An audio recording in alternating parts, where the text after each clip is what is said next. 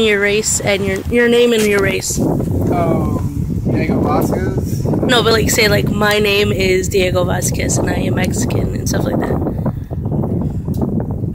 Okay. Go ahead.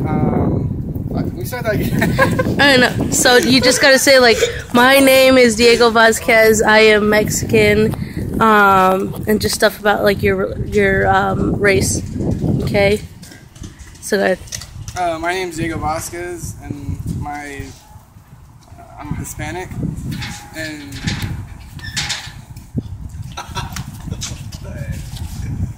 I don't know, but right. Okay. Is that what you want? Just all you want to say? Because that's fine. All right. Next question.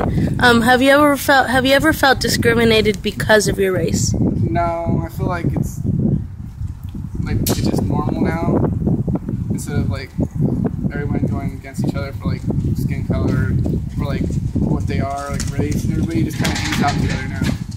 It just all merged together. All right. Have you ever felt that you had an unfair advantage because of your race? No.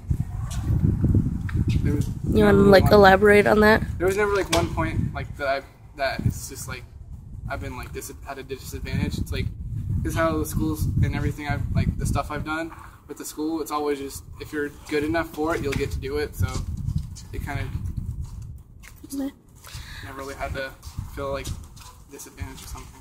Mm-hmm. And do you feel that Marcos Niza is very accepting to all races? Yeah, they're really accepting. Like, you look at like any of the teams, it's not just like one like race or anything. Like on most like how it used to be on like in some schools, and like how like you go to like Corona or like another school, it might be like more majority of the team would be that like a certain color or race. And here it's like everybody just like hangs out and it doesn't really matter about what you are. It's just you get to hang out and have fun. It's not really about like color anymore. Okay. All right, that's it.